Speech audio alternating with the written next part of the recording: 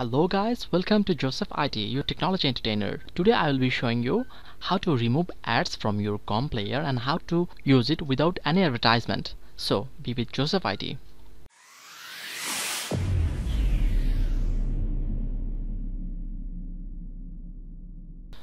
First of all, if I open GOM player,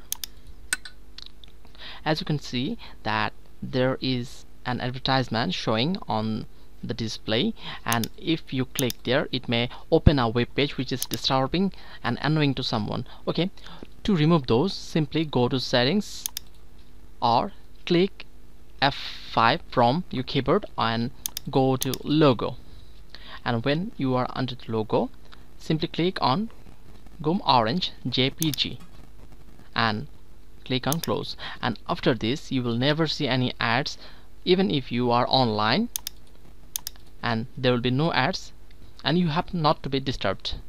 And by this simple way you can remove ads from your GOM player. If you found this video useful, then please don't forget to like, comment and share this video and subscribe to this channel.